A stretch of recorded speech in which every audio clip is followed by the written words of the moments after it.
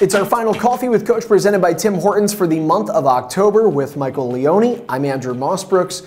Coach, your team got 2 wins against the same team, but very different ways. How important is it to find unique ways to win each night?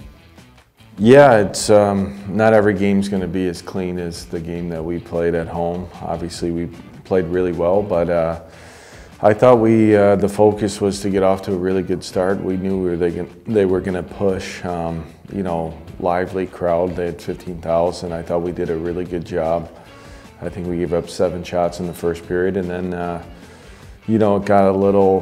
They gained a lot of momentum in the second period after that shorthanded goal, and I thought we did a really nice job in the third period. I thought it was our best period, and their goalie played really good. We had a couple chances to win it in overtime, but really good job by the guys to sticking with it, and I thought we learned a lot about our group, and it was a huge win.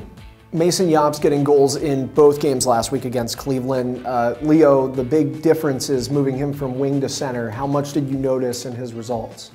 Yeah, it's probably my fault for not moving him sooner, to be honest. It's his natural position. He just looks really comfortable. Obviously, you get engaged as a center when you're winning a lot of face-offs, and he could transport a lot of pucks. He makes a lot of plays. It's really responsible in our own zone. I thought he's given us a real big boost the last couple games.